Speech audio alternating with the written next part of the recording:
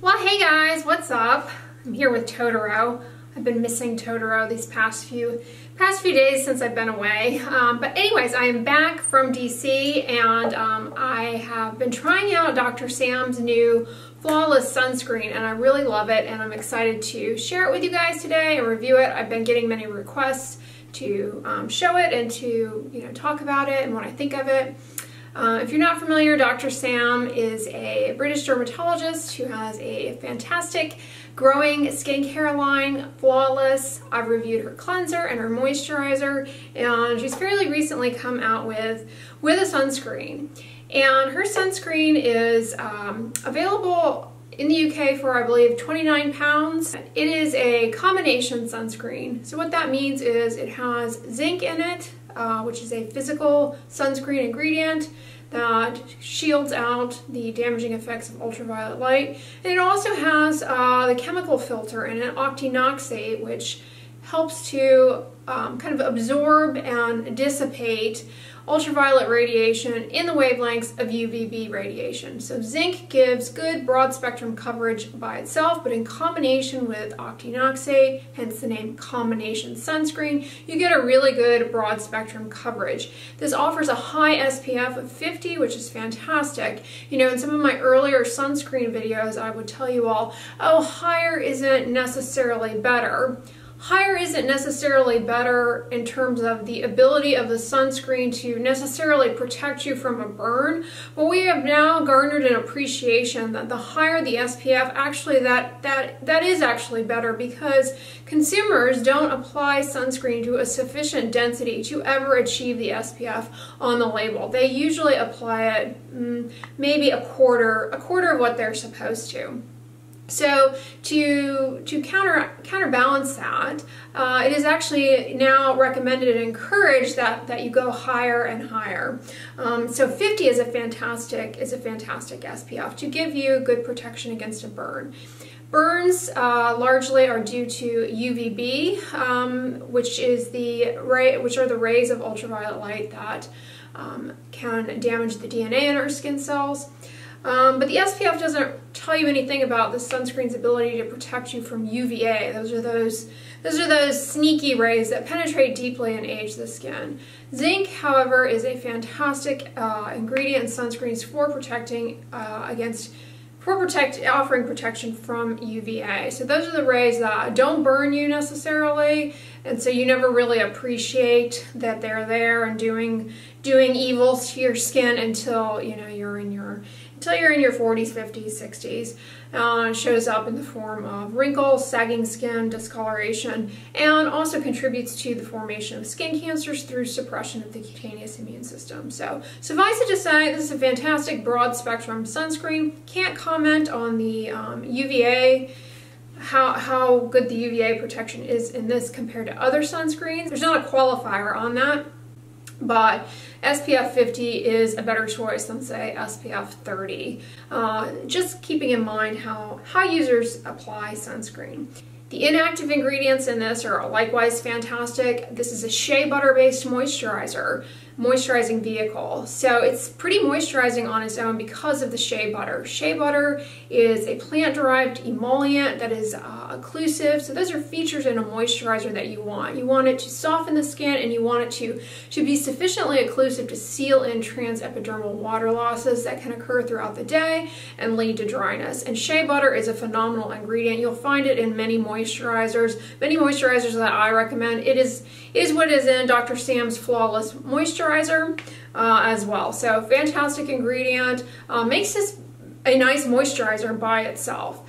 This also has niacinamide in it, and I have a whole video talking about niacinamide, but niacinamide is probably one of the better studied cosmeceutical ingredients in terms of what it can do for the skin, and you will find it in many moisturizers, and it can improve redness, it's anti-inflammatory, it can also kind of inhibit how pigment is transferred around in skin cells, so it can be protective against some of the hyperpigmentation that may occur as a result of sun and visible light exposure.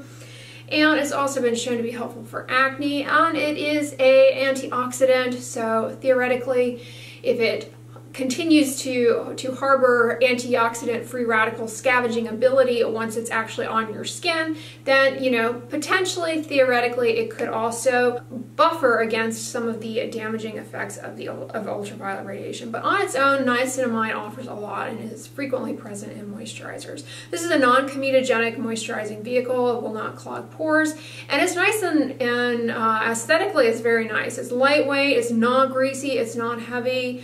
It doesn't leave a shiny, greasy residual on the skin. It feels fantastic going on. Let's get another sip of my chaga latte here. This is my chaga elixir from Four Sigmatic, and I like to put it in heated up almond milk in the evening for a caffeine-free little latte. It's quite delicious. But personally, I have really been enjoying using Dr. Sam's sunscreen over the past week. I've used it in a variety of different settings, and I think it is fantastic. I've even used it, I started using it while I was in DC. It's much colder there. The heaters are on there. The air is a lot drier than here in Houston. So I've experienced it in 2 different climates, and I really like it a lot. So this morning I put it on and I filmed myself using it so that you guys could get an appreciation. I'm currently wearing it now, and I just have the sunscreen on and my mascara on currently. I reapplied it probably about 20 minutes ago, so you can see how it looks on my skin. The only other thing that I'm wearing is mascara. I'm not even wearing any tinted sunscreen today or my Color Science 3-in-1 eye shield. But this morning when I got up, I chose to use first her moisturizer. And the reason I did that is because on her website she mentions that you can apply her sunscreen on after using your moisturizer, whatever moisturizer it is. Many of you like doing that. Many of you find that sunscreens by themselves can be a little drying depending on where you live and just kind of what your overall needs are as far as a moisturizer. Some of you don't find that you get enough from your sunscreen. Personally, here in Houston, I do. All I need is my sunscreen in the morning, but I just wanted to show you guys how you can combine the two, because you asked me that a fair amount. So this morning, just to a bare face, you guys know I don't wash my face in the morning. I just wake up, put the sunscreen on. But this morning I just woke up and I put a few dots of her Flawless Moisturizer on. It is a similar formulation as far as the ingredients. Check out my review of that product if you are interested in it, but I really love it. So I just dotted that on, and it goes on fantastic onto a dry face, by the way.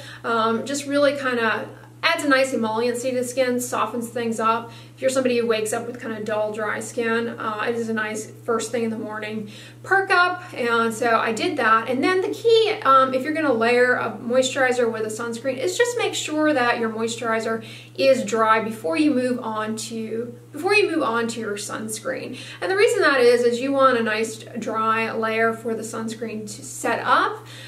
You know, if you have kind of a greasy, wet layer, it can make the sunscreen kind of clump up and what have you. So just make sure that it's dry on there. But once the moisturizer is dry, then I just put the sunscreen on as I normally put on sunscreen. You know, I want to emphasize to you guys that they actually have shown that the longer the amount of time you spend putting sunscreen on, the better you are at it and the better protection it offers. So the more time you spend doing it, the better. I know time is precious these days, so it may feel like you're being robbed of time putting sunscreen on, but trust me, you will buy time in the end as far as the outcome on your skin and your skin health. But this sunscreen actually goes on really nicely. It does not clump at all. I can tell you, you know, the CeraVe AM sunscreen, which is also a combination sunscreen, it has zinc and chemical filters in it, similar to Dr. Sam's. The CeraVe sunscreen always clumps up a little bit, and you kind of have to work with it. This goes on, boom, on the face, no issue whatsoever. So this is a lot easier to put on the face and spread on the skin in comparison to that.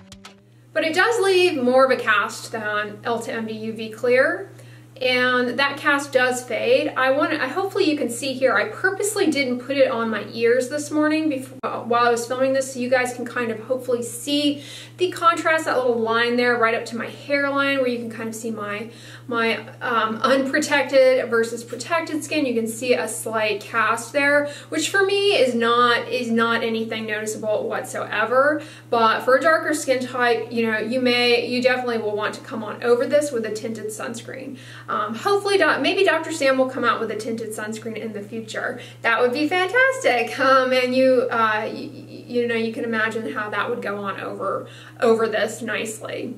So yeah, I personally did not mind the cast whatsoever, and I find that it dries down pretty sheer for me, and it doesn't leave a noticeable cast. It also reapplies swimmingly throughout the day. That is another issue with sunscreen. If you don't reapply sunscreen, you kind of, you know, you lose the effect. All sunscreens need to be reapplied in order to protect your skin. It's not good enough to apply them just once a day, because if you just apply them like at 8 o'clock in the morning, and you know, then 2 o'clock, 3 o'clock, whatever time you end up going out to your car, boom, you know, your skin is no longer protected at that point. So being able to reapply the sunscreen comfortably and easily, and you know, without a lot of pilling and whatnot is key. And this reapplies really nicely.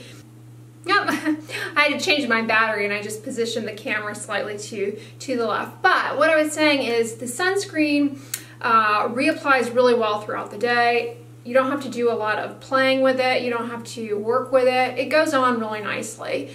And the cast, like I said, it dries down sufficiently matte. This sunscreen is fantastic in its formulation. For those of you out there who have really sensitive skin and you find that sunscreen sting, burn, this is great. It doesn't have any irritating ingredients. While chemical sunscreen ingredients can be more on the irritating side, octinoxate is generally pretty well tolerated, particularly in these combination sunscreens. Can't predict for everybody, you know, invariably somebody will find that the sunscreen stings. That is the case with anything out there. There is no sting-proof topical. None. But this is a low risk one, I would say. It doesn't have any irritating ingredients. It's very gentle, and because it applies really nicely and you don't have to spend a lot of time, you know, smearing and rubbing, it's very nice in that way for sensitive skin. Again, can't predict though. For people with rosacea, I think it would serve you well, but I can't predict 100%. Likewise, people with perioral dermatitis, always a tricky thing to predict. Some individuals will flare with certain things, whereas others won't. So those are tricky situations. Oily prone skin, acne prone skin should not have an issue with this. Shea butter and shea butter based moisturizers are generally well tolerated, although some people find that when they use certain moisturizers, they get flares of their acne. Again, that's one of those things I can't really predict for anyone, but I would say this is a pretty safe choice. Likewise, for people who suffer with a condition called seborrhea or seborrheic dermatitis, consider this sunscreen, or consider a shea butter based sunscreen. Shea butter is an ingredient that is in a prescription moisturizer for seborrheic dermatitis. So clearly it is well tolerated, at least by people who have been prescribed that moisturizer. I feel comfortable recommending shea butter based moisturizers to people with seborrheic dermatitis. It tends to go over well. And those of you with sebderm, those of you with fungal acne, which is also kind of related, consider giving this sunscreen a try if you are on the hunt for one that does not irritate your seborrhea and or fungal acne. So yeah, I have really loved using this sunscreen. It is, you know, a little on the, I would say, slightly pricier side of average for sunscreen, but it's formulated very nicely, so I think it justifies the price. It's priced comparably to the Ulta MD sunscreens that I recommend to you guys. But for those of you outside of the UK, this does get to be a little bit more on the costly side with the shipping and the duties. There's no way around that, unfortunately. It's just the nature of things. So, you know, that is what it is. Aesthetically speaking, it's very nice, and she's done a really good job. The zinc cast is very, very minimal. It fades. There's no greasiness, there's no shininess. And this sunscreen, the way that it's balanced with the thickeners and whatnot, you don't get that clumping of zinc that you get with CeraVe AM, for example. You don't get that clumping, you don't get that pilling. It goes on really nicely. So for those of you who are looking for a sunscreen that you wear under makeup, this is a good choice. Comment below. I know many of you guys are using her sunscreen and love it.